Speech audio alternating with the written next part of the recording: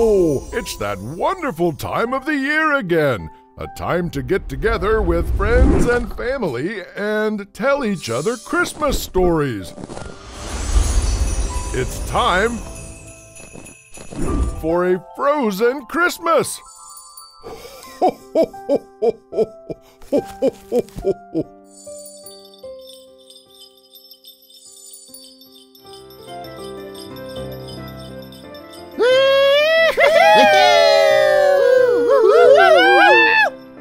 What's up, Sam? Ow! You guys!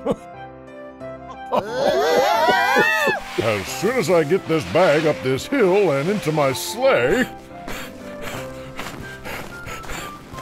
Come on, little helpers! Hurry up with those gifts! Whoa! Whoa! Whoa! Whoa!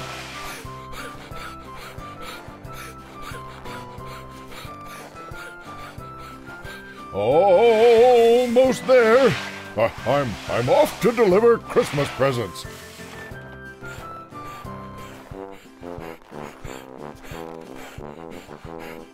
Meanwhile, you kids just gather around and listen to our first Christmas tale. It's called Little Girl's Christmas, and it goes like this.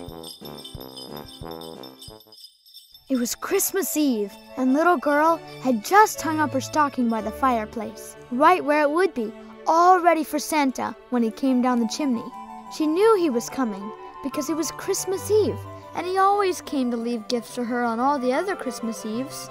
Still, she wasn't quite satisfied.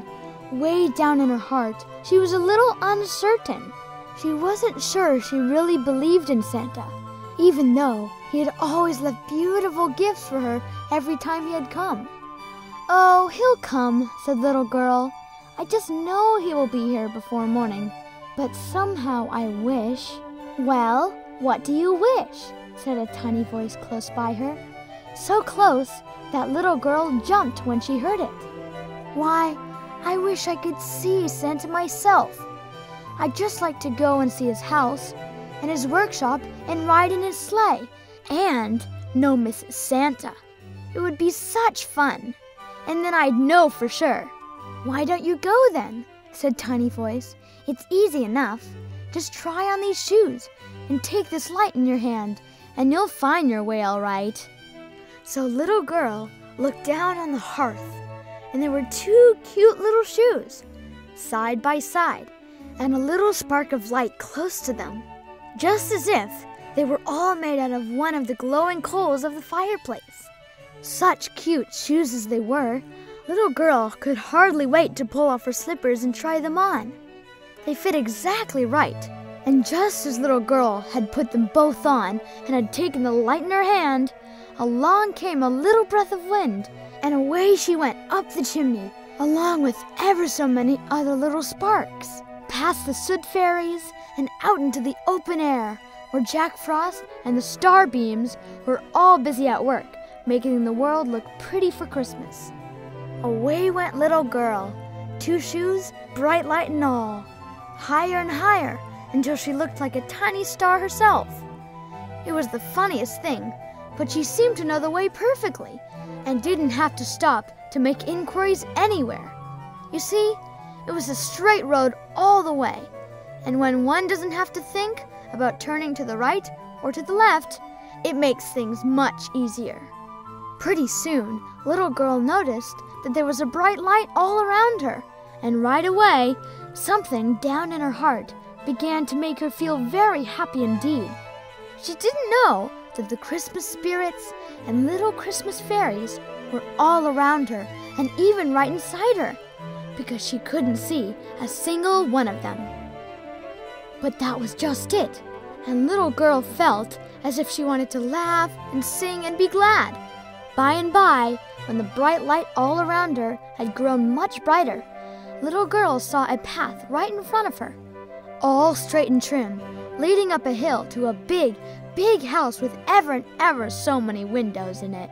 When she had gone just a bit nearer, she saw candles in every window, red and green and yellow ones, and everyone burning brightly. So Little Girl knew right away that these were Christmas candles to light her on her journey and make the way for her.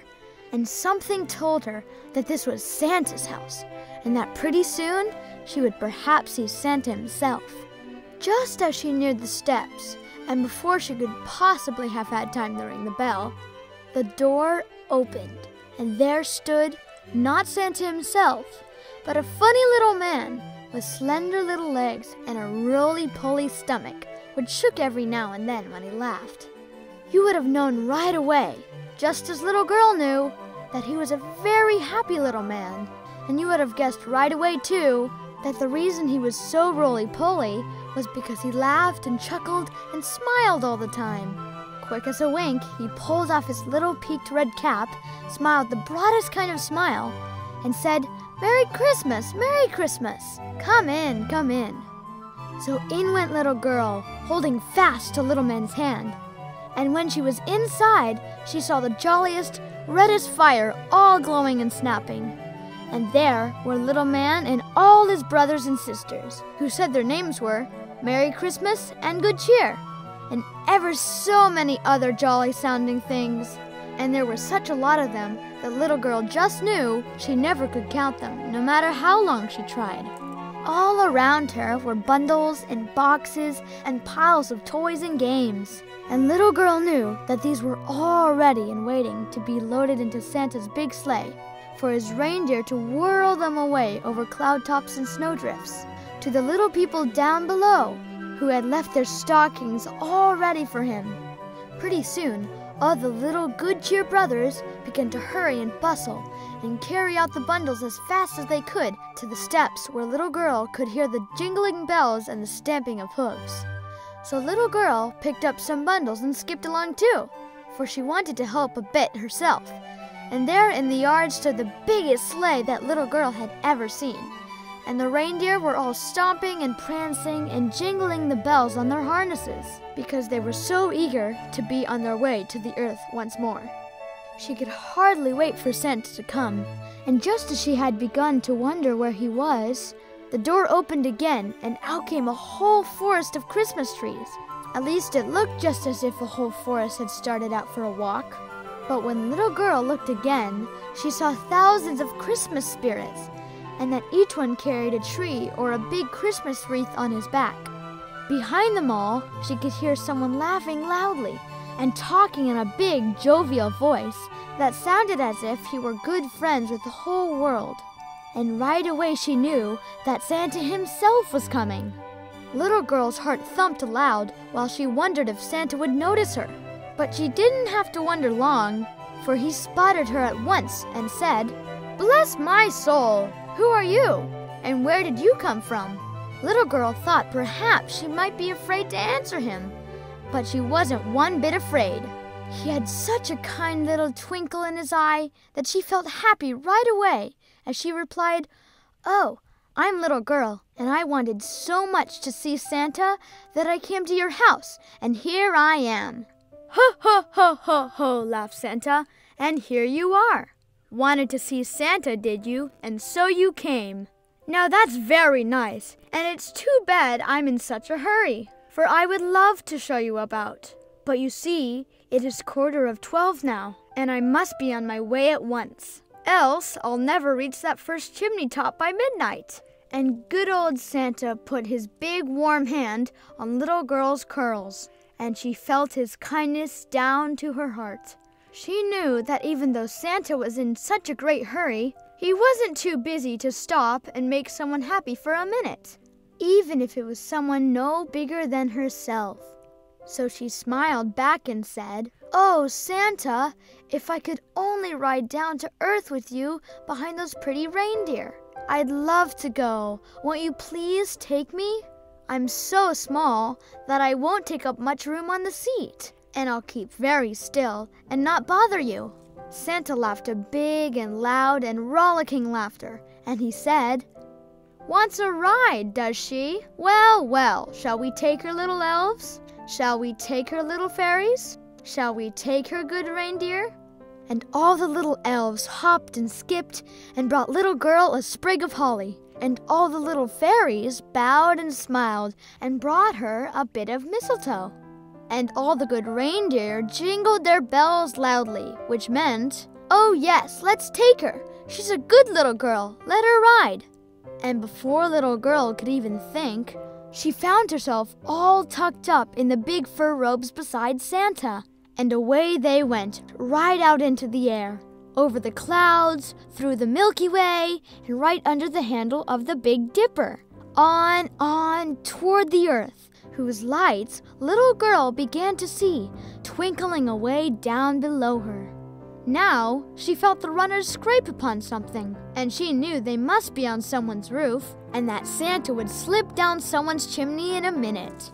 How she wanted to go too. So, just as little girl was wishing as hard as she could, she heard a tiny voice say, "Hold tight to his arm, hold tight to his arm." So she held Santa's arm tight and close as he shouldered his pack, never thinking that it was heavier than usual. And with a bound and a slide, there they were, Santa, little girl, pack and all, right in the middle of the room, where there was a fireplace and stockings all hung up for Santa to fill. Just then, Santa noticed little girl. He had forgotten all about her, and he was very much surprised to find that she had come too. "Bless my soul," he said. "Where did you come from, little girl? And how in the world can we both get back up that chimney again? It's easy enough to slide down, but it's quite another matter to climb up again." And Santa looked really worried. But little girl was beginning to feel very tired, for she had had a very exciting evening. So she said, "Oh, never mind me, Santa.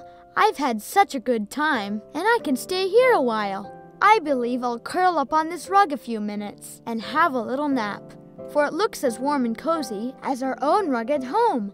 And, wait a moment, it is our own hearth, and it's my own nursery. For there is Teddy Bear in his chair where I leave him every night, and there's Kitty Cat curled up on his cushion in the corner." And little girl turned to thank Santa and say goodbye to him. But either he had gone very quickly, or else she had fallen asleep very quickly. For the next thing she knew, Daddy was holding her in his arms and was saying, "What is my little girl doing here? She must go to bed, for it's Christmas Eve, and Santa won't come if he thinks there are any little girls about."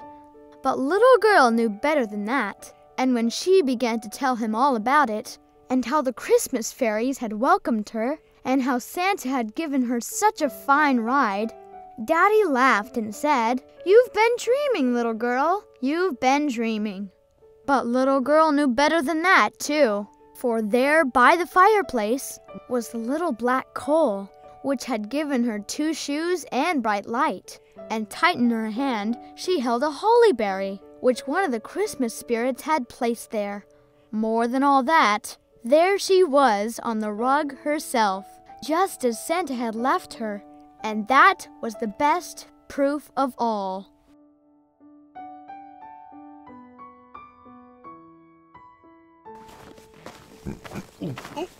I'm in a rush to get these presents into a chimney before midnight.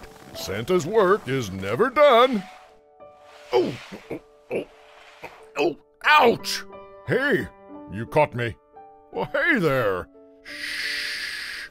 Don't want to wake anybody up. Ow, ouch. Ouch. They make these things smaller every year.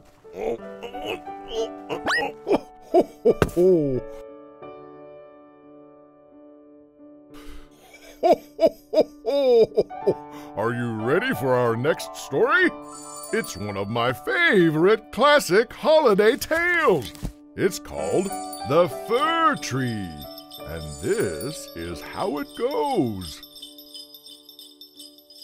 Far away in the forest, where the warm sun and the fresh air made a sweet resting place, grew a pretty little fir tree. It was such a fine place to grow, and yet the little tree was not happy. It wished so much to be like its tall companions, the pines and the firs which grew around it. The sun shone, and the soft air fluttered its leaves, and the children passed by, running merrily. But the fir tree did not notice them. Sometimes the children would bring a large basket of raspberries or strawberries, and seat themselves near the fir tree and say, "Is it not a pretty little tree?" Which made it feel even more unhappy than before. And yet, all this while, the tree grew taller every year. Still, as it grew, it complained. "Oh, how I wish I were as tall as the other trees.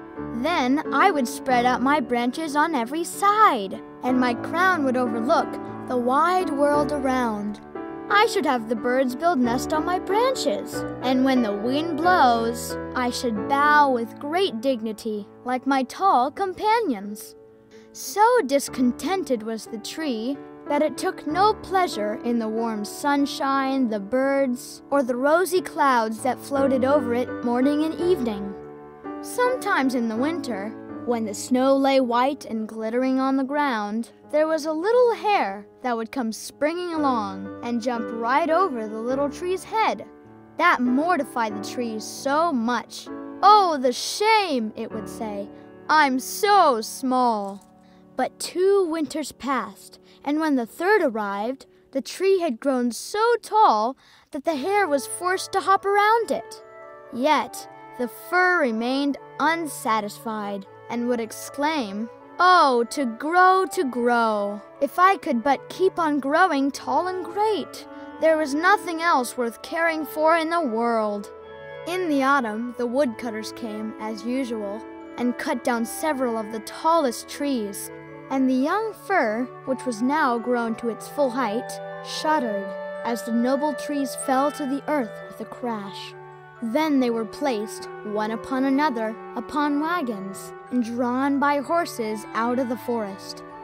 Where could they be going? What would become of them? The young fir tree wished to know.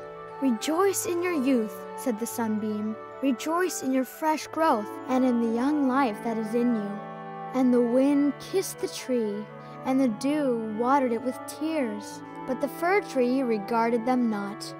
Christmas time drew near, and many young trees were cut down, laid on wagons, and drawn by horses far away out of the forest. "Where are they going?" asked the fir tree.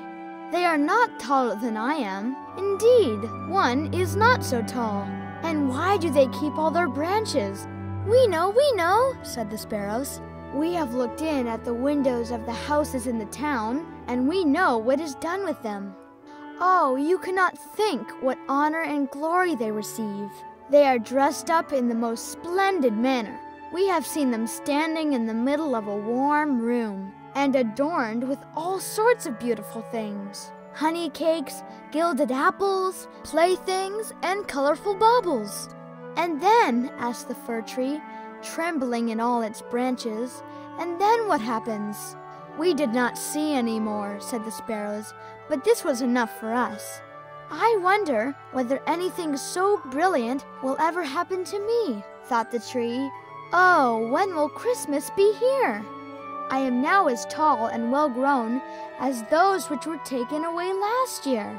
Oh, will I be laid on the wagon and stood in the warm room with all that brightness and splendor around me? Something better and more beautiful is to come after, or the trees would not be so decked out. Yes, what follows will be grander and more splendid. What can it be? I am weary with longing to know." "Rejoice in our love," said the air and the sunlight. "Enjoy your own bright life in the fresh air." But the tree would not rejoice, though it grew taller every day. Its dark green foliage might be seen in the forests, and passers-by would say, "What a beautiful tree." Finally, one year, a short time before Christmas, the discontented fir tree was the first to fall. As the axe cut sharply through the trunk, the tree fell with a groan to the earth, conscious of pain and faintness, and forgetting all its dreams of happiness in sorrow at leaving its home in the forest. It knew that it should never again see its dear old companions, the trees, nor the little bushes and many-colored flowers that had grown by its side, perhaps not even the birds. Nor was the journey at all pleasant. The tree first recovered itself while being unpacked in the courtyard of a house with several other trees. It heard a man say, "We only want one, and this is the prettiest, This is beautiful." Then came 2 servants in grand livery and carried the fir tree into a large and beautiful apartment. Pictures hung on the walls, and near the great stove stood great china vases with lions on the lids. There were rocking chairs, silken sofas, large tables covered with pictures, books, and toys that had cost 100 times $100. At least so said the children. Then the fir tree was placed in a large tub full of sand, but green tinsel hung all around it, so that no one could know it was a tub, and it stood on a very handsome carpet. Oh, how the fir tree trembled! What was going to happen to him now? Some young ladies came in, and the servants helped them to adorn the tree.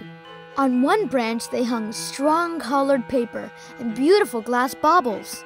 From other branches hung gilded apples and walnuts, and all around were hundreds of red, blue, and white candles, which were fastened upon the branches.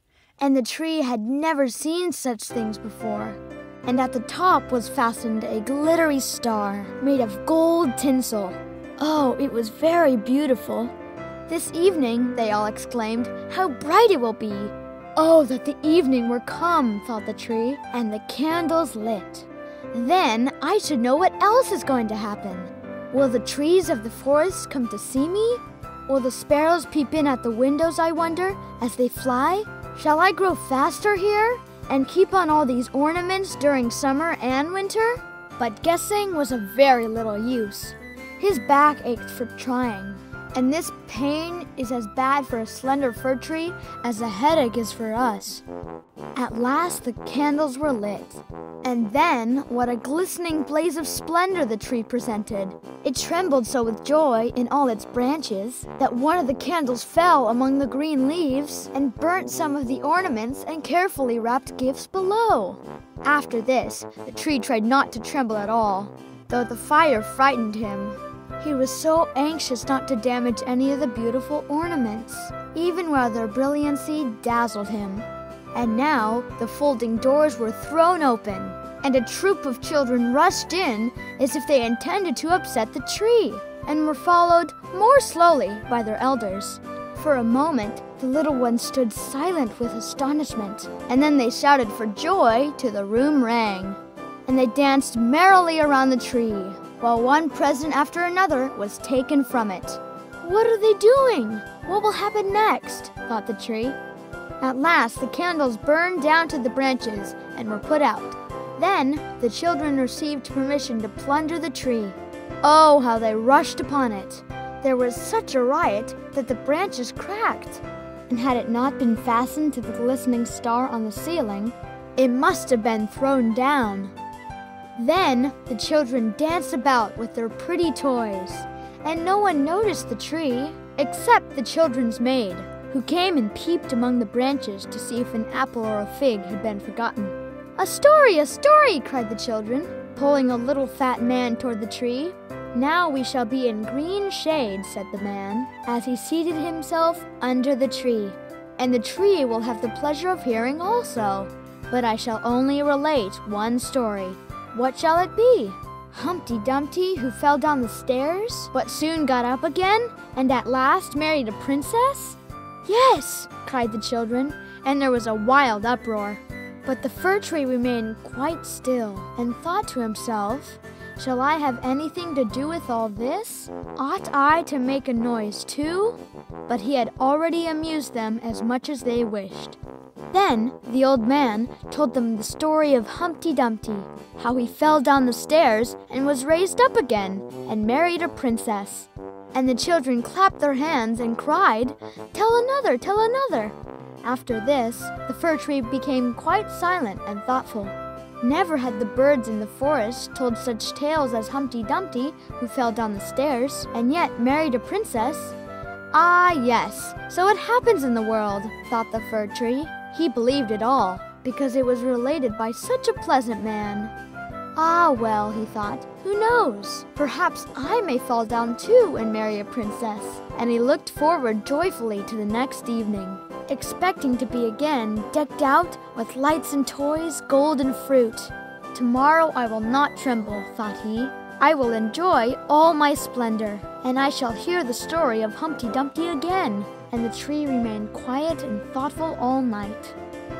In the morning, the servants and the housemaid came in. Now, thought the fir tree, all my splendor is going to begin again.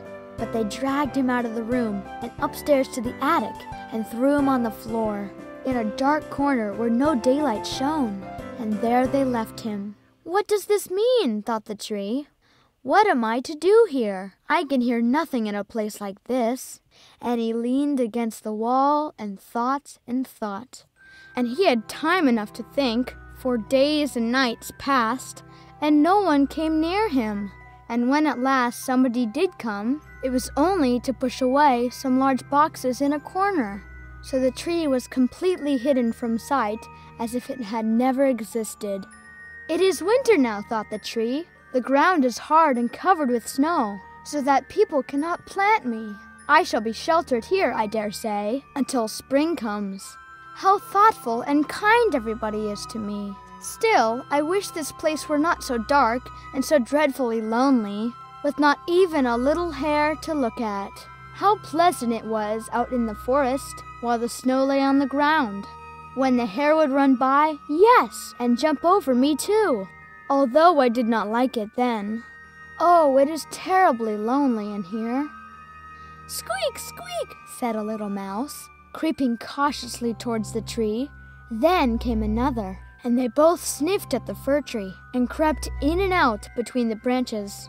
Oh, it is very cold in here, said the little mouse. If it were not, we would be very comfortable here, wouldn't we, old fir tree? I am not old, said the fir tree. There are many who are older than I am. Where do you come from? Asked the mice, who were full of curiosity. And what do you know? Have you seen the most beautiful places in the world? And can you tell us all about them? And have you been in the storeroom, where cheeses lie on the shelf and hams hang from the ceiling? One can go in thin and come out fat in a place like that. I know nothing of that, said the fir tree, but I know the wood, where the sun shines and the birds sing. And then the tree told the little mice all about its youth. They had never heard such an account in their lives. And after they had listened to it attentively, they said, "What a number of things you have seen! You must have been very happy." "Happy?" exclaimed the fir tree. And then, as he reflected on what he had been telling them, he said, "Ah, yes, after all, those were happy days." But when he went on and related all about Christmas Eve, and how he had been dressed up with cakes and candles, the mice said, "How happy you must have been, you old fir tree."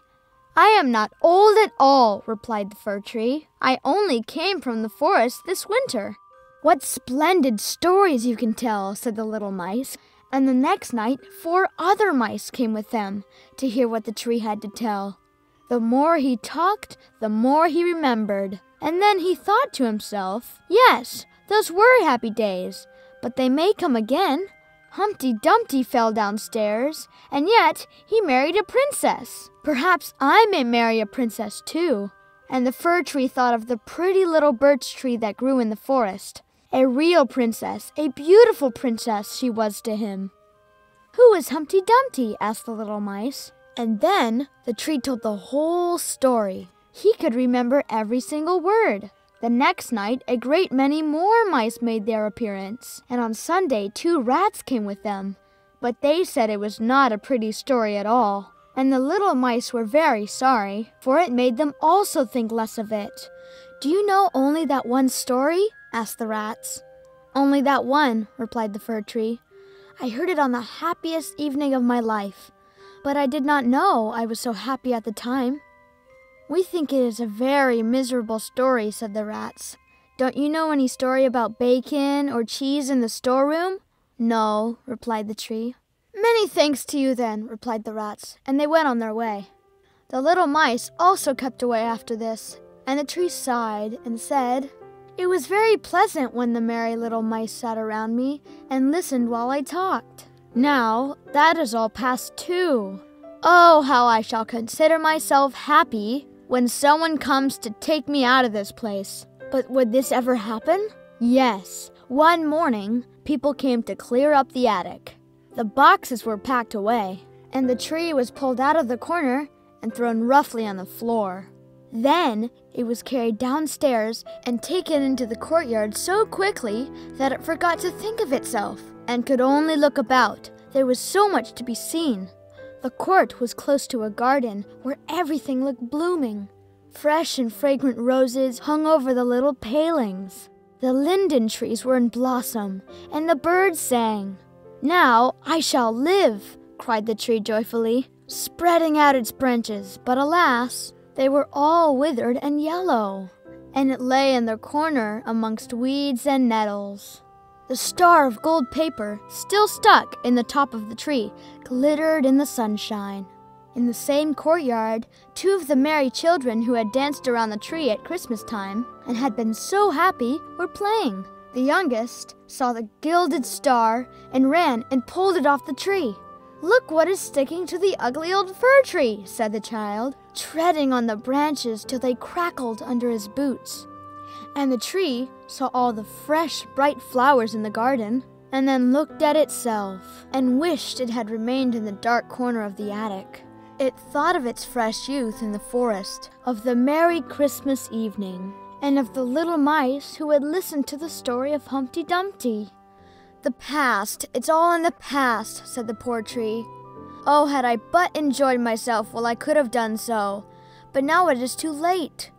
Then a boy came and chopped the tree into small pieces, till a large bundle lay in a heap on the ground.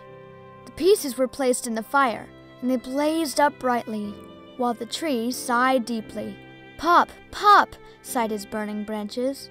Then the children, who were at play, came and seated themselves in front of the fire and gazed at it.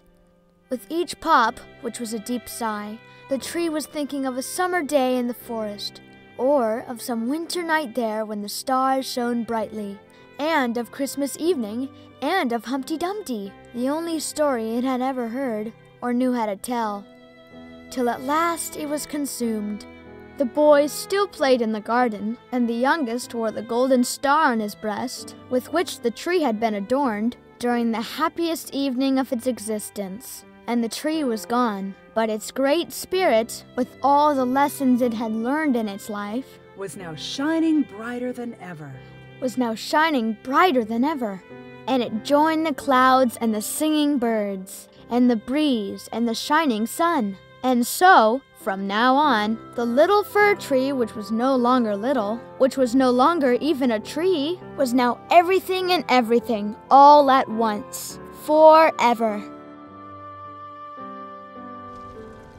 Ho, ho, ho, ho. Wasn't that a wonderful Christmas story? Now have I got a surprise for you. Here are 2 of my very good friends, Gingerbread Man and his buddy, Gingerbread Boy. They'll entertain you with a holiday dance called the Dance of the Sugar Crumbs. That's right, this is how our dough rolls. Take it from here, fellas.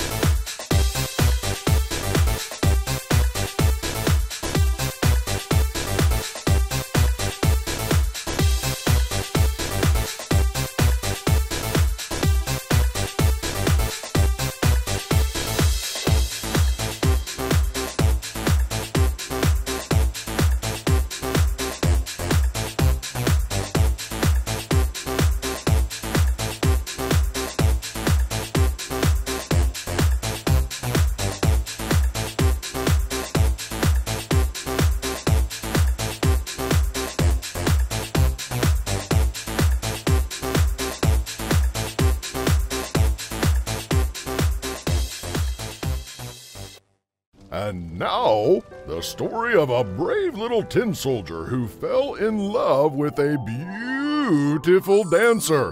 One of my favorites.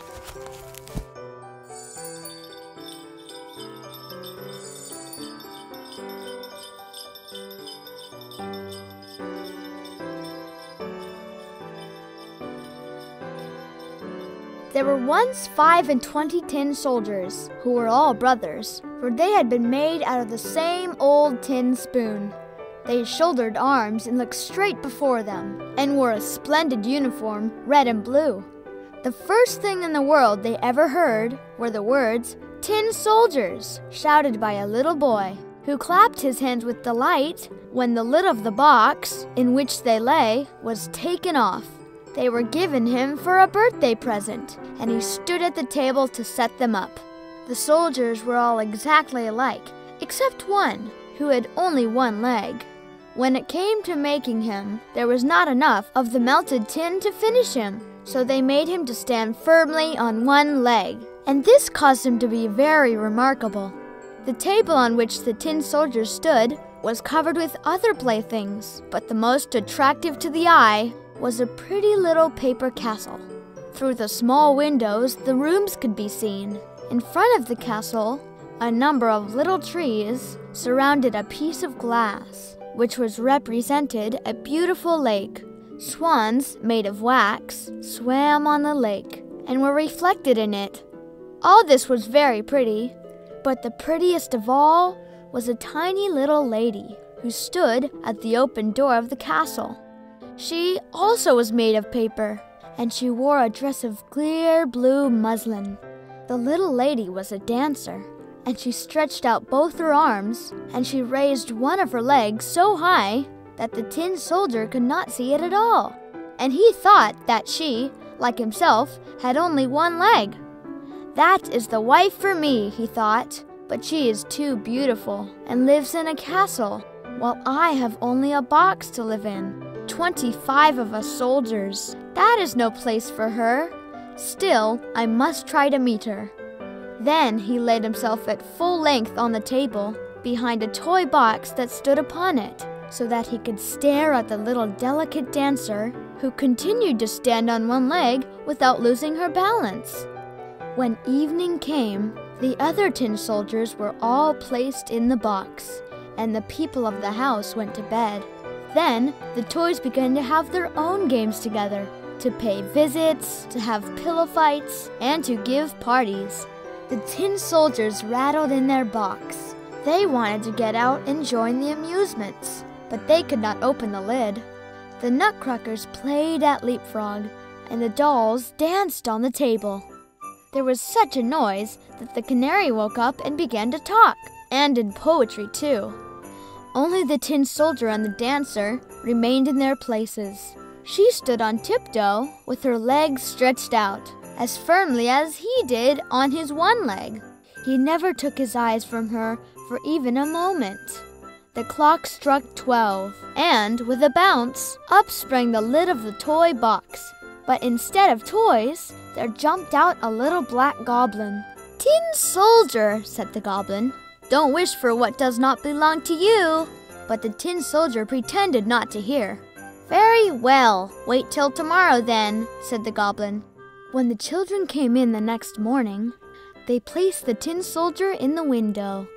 Now, whether it was the goblin who did it or the wind is not known, but the window flew open and out fell the tin soldier, heels over head, from the 3rd story into the street beneath. It was a terrible fall, for he came head downwards.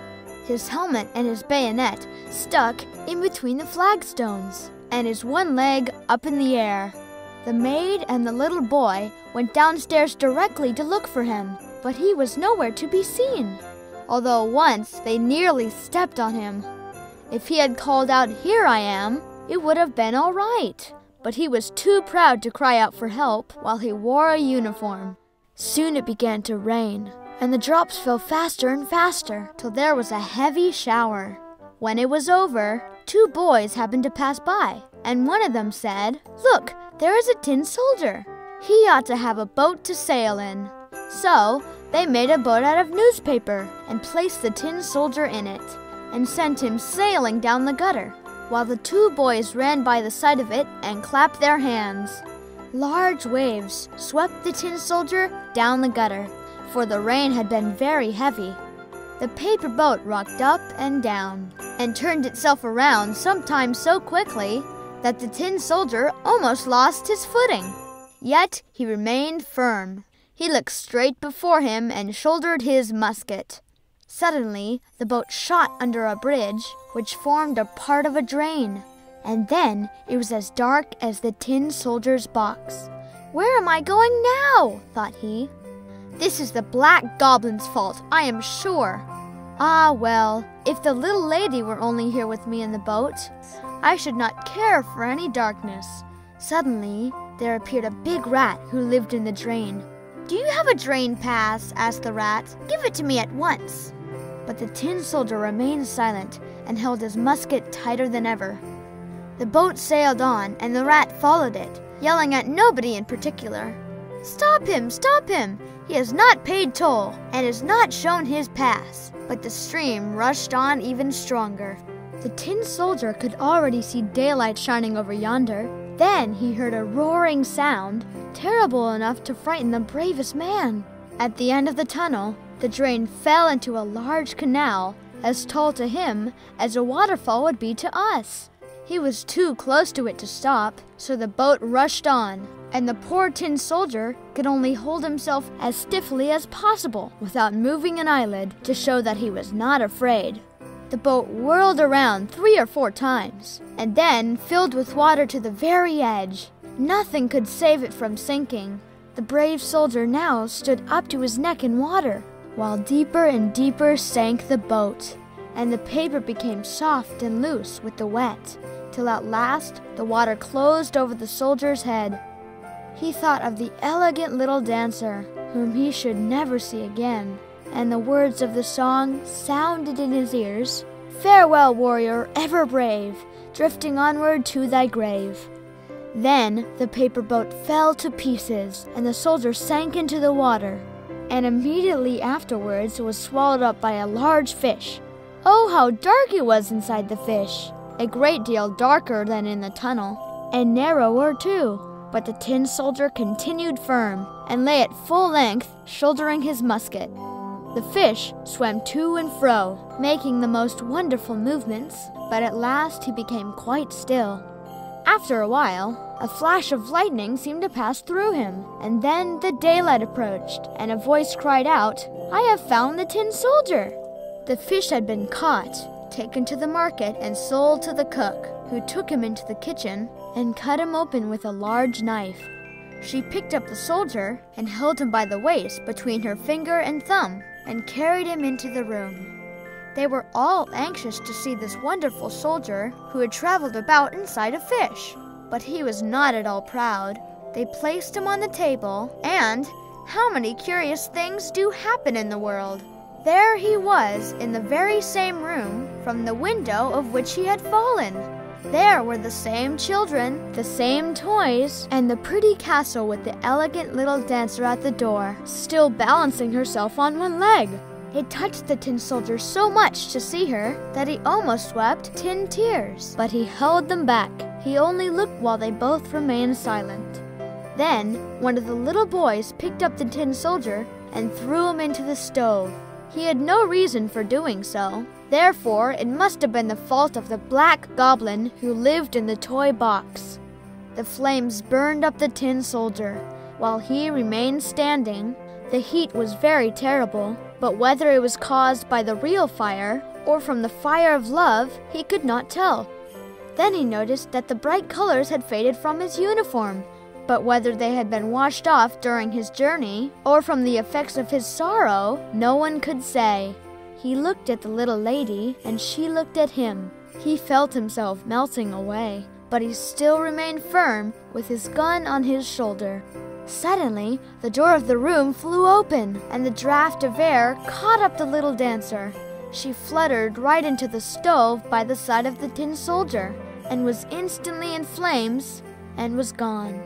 The tin soldier melted down into a lump, And the next morning, when the maid took the ashes out of the stove, she found him in the shape of a little tin heart. And near that heart was the dancer's tinsel rose, now burnt black as a cinder.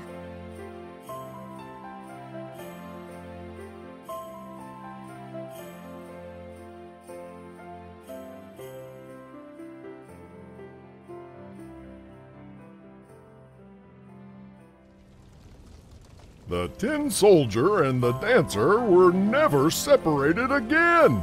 I love happy endings. Oh, what's this? Oh, little Kate has been good this year again. I better get her a present stat.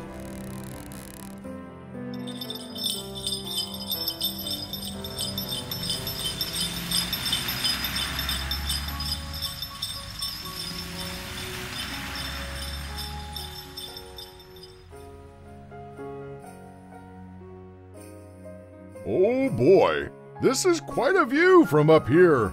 I'm just a romantic, especially during Christmas time. Our next tale is called The Elves and the Shoemaker, and it goes like this.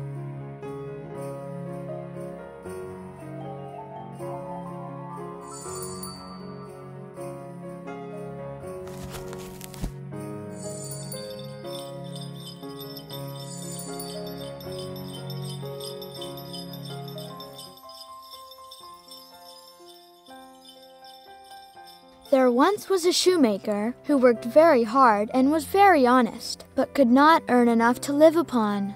Finally, all he had in the world was gone, save for a little leather, enough to make one pair of shoes. One night, he cut his leather out, meaning to rise early in the morning to make a pair of shoes.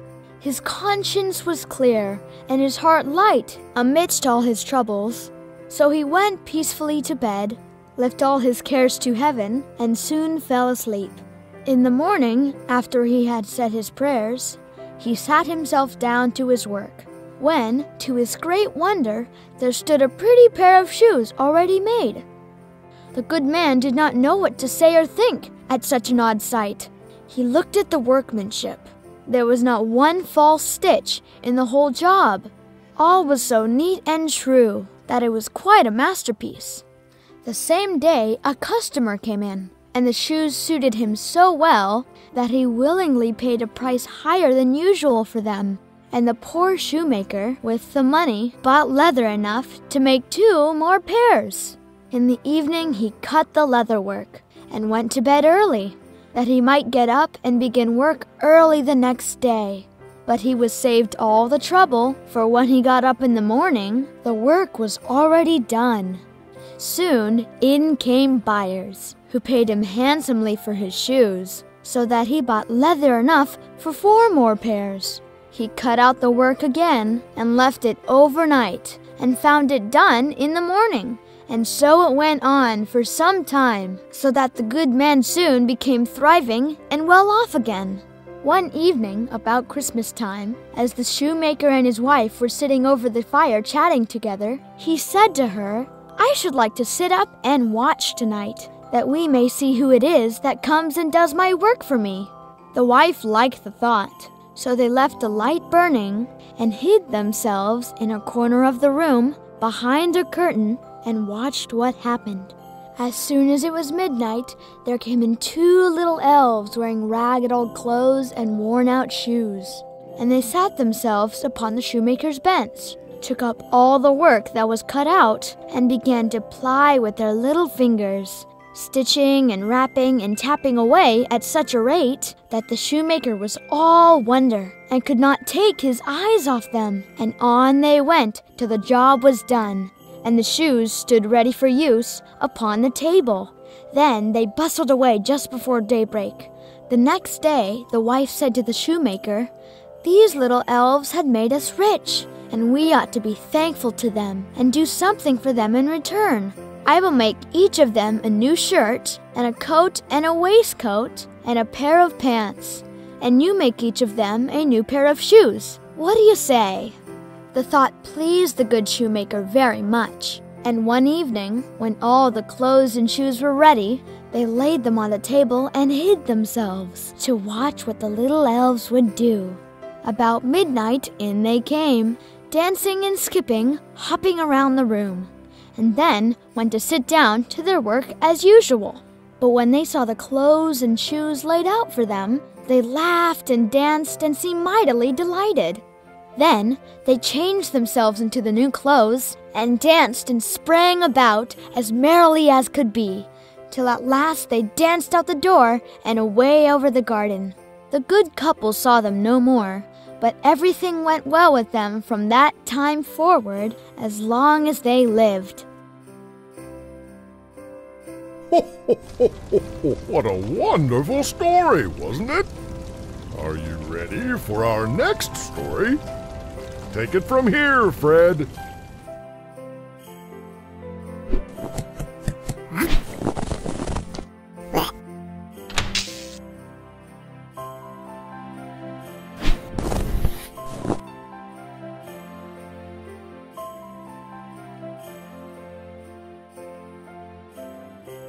Our next story is about a little match girl on a cold winter night on the last night of the year. It snowed and was nearly quite dark in the evening. In this cold and darkness, a poor little girl with a threadbare dress and with naked feet trudged through the snow. Her tiny naked feet were quite red and blue from cold. She carried a quantity of matches in an old apron, and she held a bundle of them in her hand. Nobody had bought anything from her the whole day. No one had given her a single penny. She crept along trembling with cold and hunger, a very picture of sorrow, the poor little thing. The flakes of snow covered her long fair hair, which fell in beautiful curls around her neck. But of that, of course, she never once now thought. From all the windows the candles were gleaming, and it smelt so delicious of roast goose, for it was New Year's Eve, and the little girl was so hungry. She finally seated herself down and cowered in a corner. Her little feet she had drawn close up to her. But she grew colder and colder, and to go home she did not venture, for she had not sold any matches and could not bring a penny of money. From her father she would certainly get blows, and at home it was cold too, for above her she had only the roof, through which the wind whistled, even though the largest cracks were stopped up with straws and rags. Her little hands were almost numbed with cold. Oh, a match might afford her a world of comfort if she only dared take a single one out of the bundle, draw it against the wall, and warm her fingers by it. She drew one out and lit it. Oh, how it blazed, how it burnt! It was a warm, bright flame like a candle, as she held her hands over it. It was a wonderful light. It seemed to the little girl as though she were sitting before a large iron stove, with burnished brass feet and a brass ornament at top. The fire warmed her so delightfully. The little girl had already stretched out her feet to warm them too, but the small flame went out, the stove vanished. She had only the remains of the burnt-out match in her hand. She rubbed another against the wall. It burned brightly, and where the light fell on the wall, there the wall became see-through like a veil, so that she could see into the room. On the table was spread a snow-white tablecloth. Upon it was a splendid porcelain service, and the roast goose was steaming with its stuffing of apple and dried plums. And what was still more things to behold, delicious dishes of fruits and meat, when the match went out and nothing but the thick, cold, damp wall that was left behind. She lighted another match. Now, there she was, sitting under the most magnificent Christmas tree. It was still larger and more decorated than the one which she had seen through the glass door in the rich merchant's house. Thousands of lights were burning on the green branches, and beautifully colored pictures, such as she had seen in the shop windows, looked down upon her. The little girl stretched out her hands towards them when the match went out. The lights of the Christmas tree rose higher and higher. She saw them now as stars in heaven. One fell down and formed a long trail of fire. "Someone is just dead," murmured the little girl. For her old grandmother, the only person who had loved her and who was now gone, had told her that when a star falls, a soul ascends to God. She drew another match against the wall, and again it was light. And in the brightness, there stood the old grandmother, so glowing and radiant, with such an expression of love. "Grandmother," cried the little one, "oh, take me with you. Do not go away when the match burns out. Do not vanish like the warm stove, like the delicious roast goose, and like the magnificent Christmas tree." And she rubbed the whole bundle of matches quickly against the wall, for she wanted to be quite sure of keeping her grandmother near her. And the matches gave such a brilliant light that it was brighter than the sun. Never she had seen the grandmother so beautiful and so tall. She took the little girl in her arms, and both flew in brightness and in joy so high, so very high. There was neither cold, nor hunger, nor anxiety. They were with God. But at cold hour of dawn sat the poor girl in the corner, with rosy cheeks and with a smiling mouth, leaning against the wall, frozen to death on the last evening of the old year. Stiff and stark sat the child there with her matches, of which one bundle had been burnt. She wanted to warm herself, people said, but no one knew what beautiful things she had seen. No one even dreamed of the splendor in which, with her grandmother, she had entered on the joys of a new year. What a beautiful story! I hope you enjoyed this. Merry Christmas, everybody, and a Happy New Year!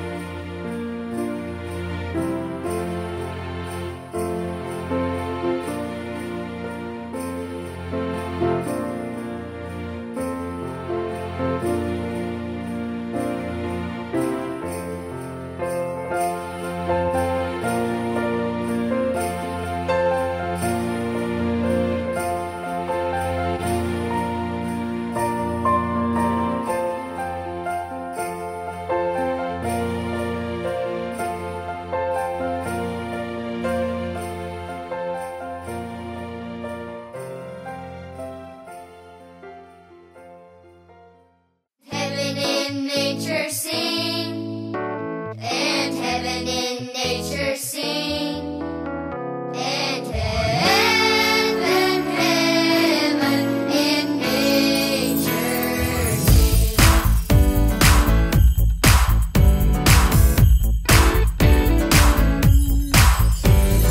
Joy to the world, the Lord is come.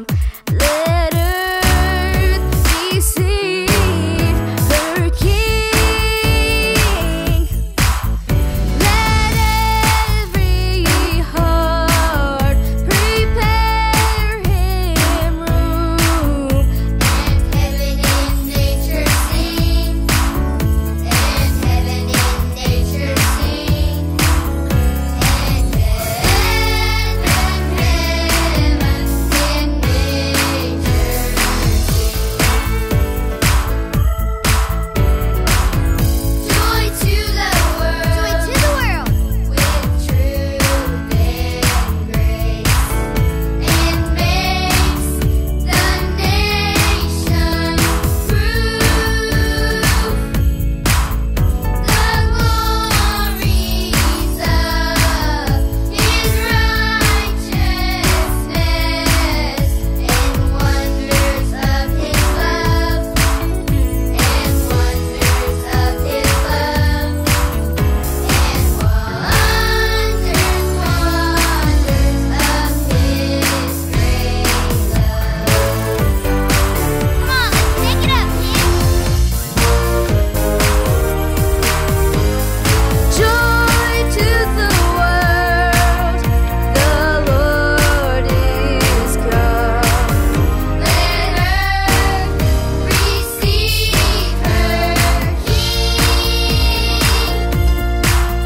Let every heart prepare him room. And heaven in nature sing, and heaven in nature sing. And heaven and nature sing.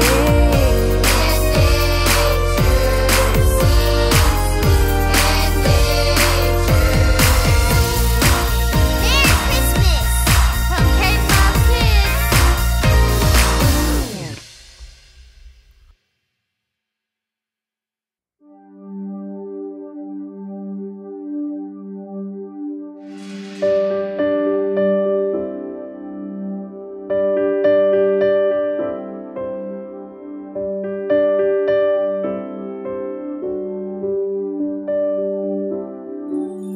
Silent night, holy night, all is calm, all is bright, round yon Virgin Mother and Child, holy infant, so tender and mild, sleep in heavenly peace, sleep in heavenly peace.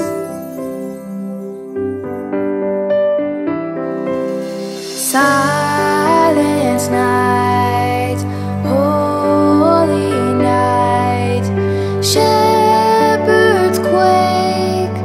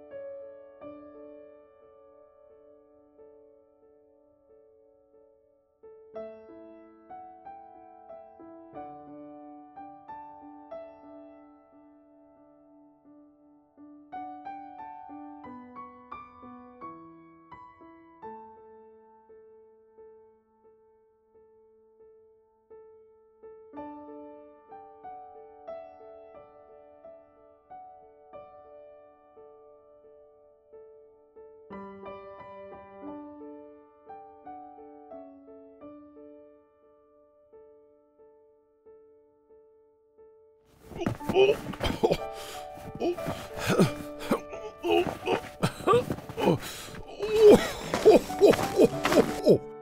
hope you've had a great time listening to these time-honored Christmas classics. See you next time!